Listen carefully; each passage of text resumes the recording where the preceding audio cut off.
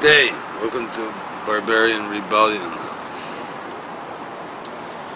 I got some encouraging news today. Someone sent a report from it's from June 29th that two chemtrail planes were forced down, one by the Nigerian Air Force, one by the Indian Air Force.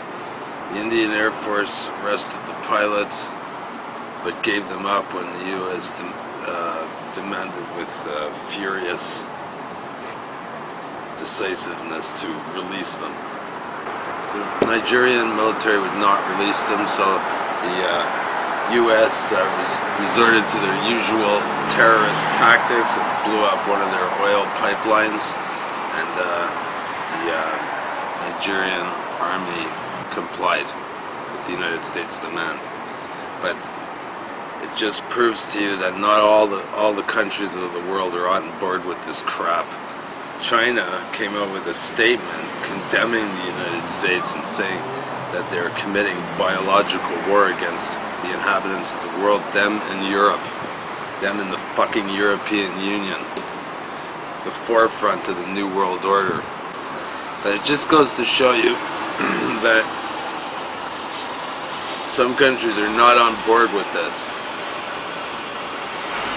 And China putting forward that statement proves that chemtrails are a nefarious program designed to probably kill us. I mean, what else could they be? People are finding muck on their cars. I've got a video, I can't get it, I can't produce it right now because it's in my camera, which is in the repair shop, but it shows like billions of particles floating around in the air.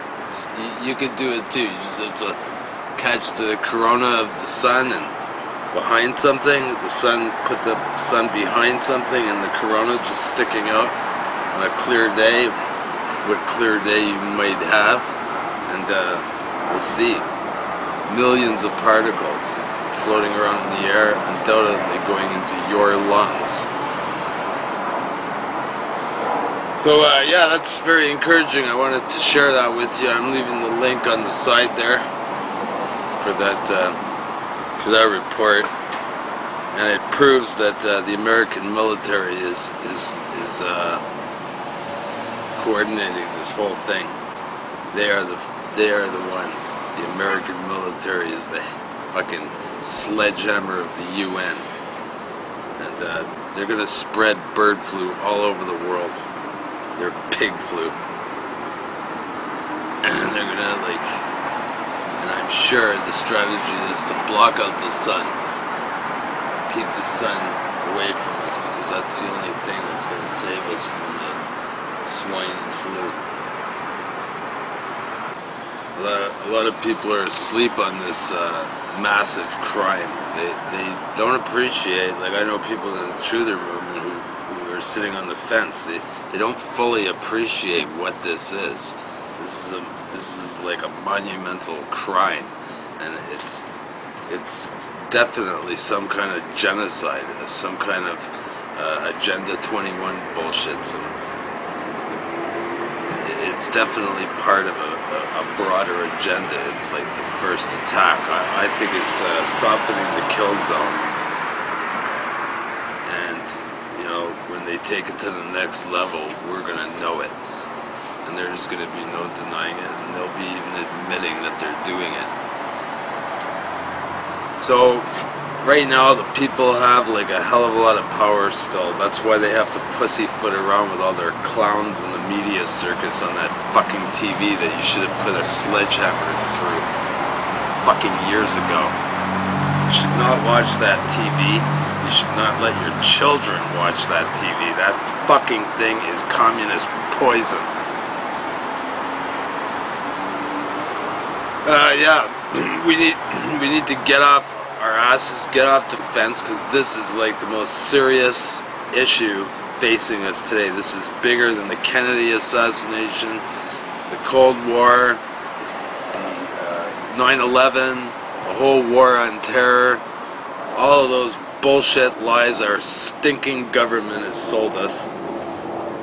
Those motherfuckers they get lobbied a lot, and this is why they do what they do. They get lobbied by the corporations, like, constantly. But the people are silent, so what do you think they're gonna do? You know, if you put the lobbying on one scale and the people's, you know, complaints on the other, man, if you're gonna send the people's complaints through the roof when you drop all the lobbying on this side of the scale. We need to hound our government officials. They're a bunch of stinking, spineless cowards. Okay? And now if we amass, en masse, and hound our government officials at every turn, why are you letting an enemy come in and poison us and cloud our skies up and deprive us of sunlight and beautiful days? Why are you doing this? We need to head them off at every fucking avenue that they go, every feel-good meeting, every feel-good banquet they have. We have to be right there hounding them, because this has to stop. Otherwise, we are dead. I do find that force down encouraging, but the fact that the United States forced the government to give up the pilots who should have been hung right there and then, or shot right through the fucking head.